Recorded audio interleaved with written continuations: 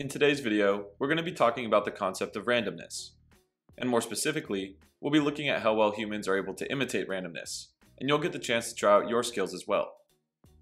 The idea for this project first came to me when I was reading the book Humble Pie by Matt Parker. You may recognize Matt from his many appearances on the YouTube channel Numberphile, or his own channel called Stand Up Maths. In his book, there's an entire chapter on randomness, and one of my favorite stories describes a homework assignment that Matt used during his time as a high school math teacher. He would ask his students to go home and flip a coin 100 times, recording the sequence of flips as they went.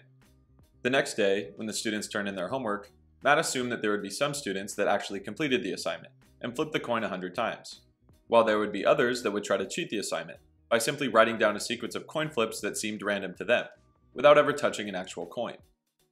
Matt would then try to determine if a student's sequence of coin flips truly came from a coin, or if they had just made up the sequence in order to get the assignment done faster. He found that the students that faked the assignment usually did a decent job at having approximately the same number of heads as tails, but there was another characteristic of the coin flips that they were much worse at replicating. Matt looked at each sequence and would find the longest streak of the same side of the coin appearing in a row. For example, in this string of 20 coin flips, the longest streak would be these 5 tails that appear in a row.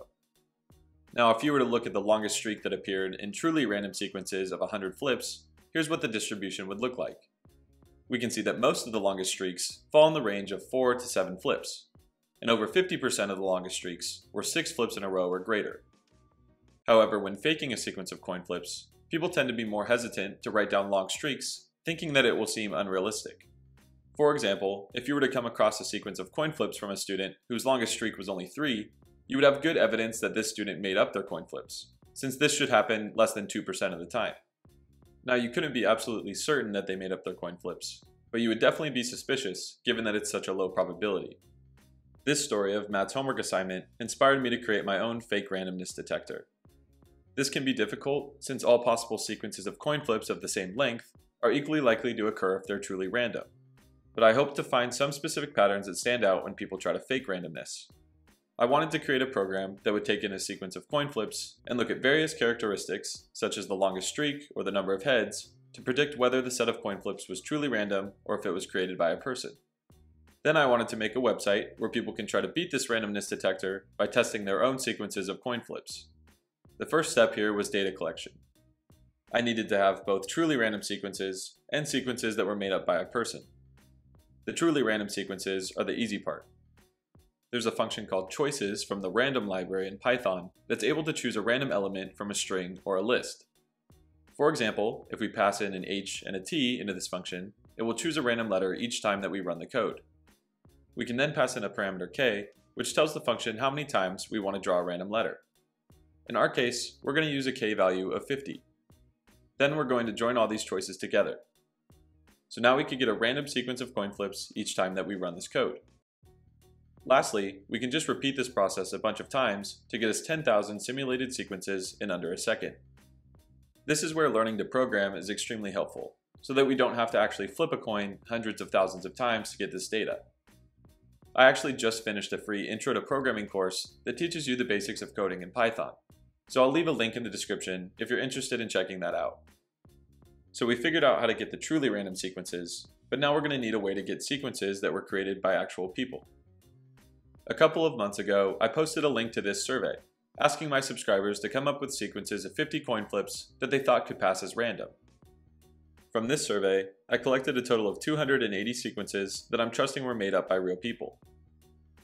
I also made up some of my own sequences and collected some from friends, bringing the total count to 376. So now that the data has been collected, it's time to start building the model that will try to distinguish a truly random sequence from one made up by a person. I wanted to create a bunch of metrics to describe the sequences of coin flips, such as the longest streak characteristic that we saw earlier. I ended up coming up with 31 of these metrics, which I hoped would be enough to make this model decently accurate. Here's a couple of the metrics that I came up with. There were some simple ones, such as the number of heads, the longest run that occurred, or the number of times that a sequence like heads appeared. Then I tried to come up with some that people would pay less attention to while creating their sequence of flips. These included things such as the variance of the run lengths or the number of mirrored runs that occurred. I defined a mirrored run as a situation where a streak of either heads or tails is followed by a streak of the opposite side. where both streaks have the same exact length. For example, here we can see that there's a run of 3 tails directly followed by a run of 3 heads. I included this metric because I thought that people might try to balance out the number of heads and tails after creating a large run of a certain side. So now that we've created all the metrics, we have to decide on the model we're going to use to predict if a sequence is actually random or if it was created by a human. I decided to go with what's known as a random forest model, which is a collection of decision trees. Each decision tree is a flowchart of rules that attempts to classify the sequence as truly random or human-generated based on the set of data that's shown to the model. For example, a decision tree can look at a sequence of flips and decide that if there are more than 30 heads and the longest run is less than 4, it'll predict that the sequence was created by a human, since that's what it saw in the data that it was trained on. Now in reality, the decision trees are much more complex than this, with many more branches, but this is the general idea of how they work. I decided to set the number of decision trees in the random forest model to be 1,000. This means that 1,000 different decision trees will come up with a prediction about a sequence of coin flips. If 200 of these decision trees predict that a sequence is truly random, while the other 800 predict that it was created by a human, the overall model will predict that the sequence was made by a person, since 80% of the decision trees landed on this answer. I used 75% of the data I collected to train the model, and I saved the remaining 25% of the data to test the model on coin flips that it's never seen before. The model had performed extremely well on the data that was used to train it, but it's the data that it hasn't seen yet that's the most important. On the unseen data, when the model was given a sequence of coin flips that was made by a person, it was able to correctly identify it 78% of the time. When the model was given coin flips that were generated by a computer, it could correctly identify these 78% of the time as well. These results were very promising to see, since the model was much better than random guessing at determining how the coin flips were generated. This most likely means that there are some large differences between the truly random flips and the human-made flips when looking at the metrics that we used in the model. Here were some of the largest differences that I found. First, let's take a look at the number of runs in a sequence of coin flips for each group. A run here is just a section of flips where the same side of the coin shows up in a row.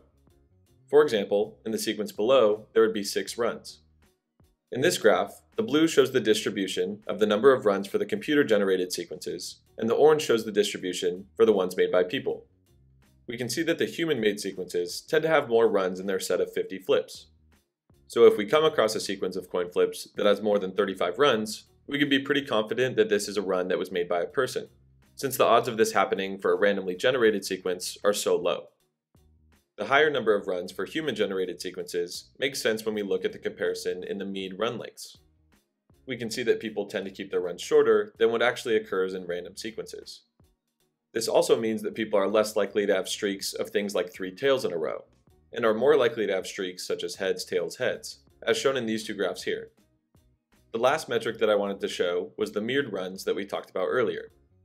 We can see that human-made sequences contain a larger amount of these mirrored runs compared to the randomly generated sequences. I didn't want to just show off this experiment without letting you guys try it out for yourselves. So I created a web application where you can see if you can fool the same model that was built in this video. You can try it out for yourself at howrandomareYou.mindingthedata.com, which I'll leave a link to in the description. On the site, you'll have the option to either type in your own sequence of coin flips, or you can click this button here to have a random sequence generated for you. Let's first check a randomly generated sequence. We can see here that the model correctly identifies that it was computer generated. Now let's try a string that I came up with myself. The model correctly identifies that it was human generated, and at the bottom here, it will even show me where my sequence differed the most from truly random sequences. In this case, the number of runs of length 1 was way higher than what we should have seen in a truly random sequence. Now keep in mind that this model isn't perfect, but it should still get around 80% of its guesses correct. And hopefully, you've learned about some of the key metrics that the model uses, so you should have even better chances of beating this model. But that's it for this video. If you're interested in learning the basics of programming, go check out my new course that I'll have linked in the description. It's completely free and contains about 2 hours worth of material, which should set you up with the basics of programming for you to explore your own interests afterwards, whether that be data visualization, web applications, or machine learning models. Thanks so much for making it to the end, and I'll see you in the next video.